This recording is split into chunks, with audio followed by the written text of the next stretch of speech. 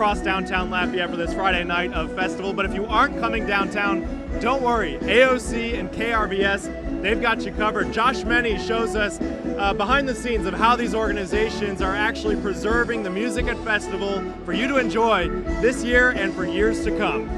KRVS Public Media broadcasts live performances from their remote control center inside the Lafayette Science Museum. We pull audio from 4 stages and send it all back here and do remote hosting and interviews here and send the entire product back to the KRVS studio for live broadcasting. And their setup has come a long way since they started broadcasting festival 20 years ago. What we used to do was put this equipment at the main stage location and mix it there.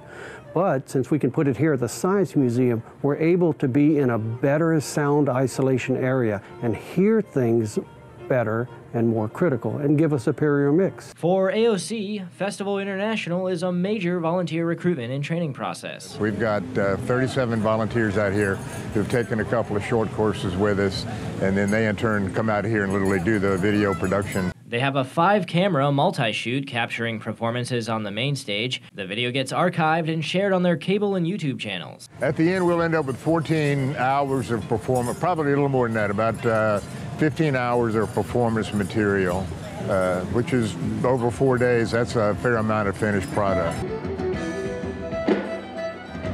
Besides capturing music history, KRVS and AOC work together to make content that runs on the big screens in between performances.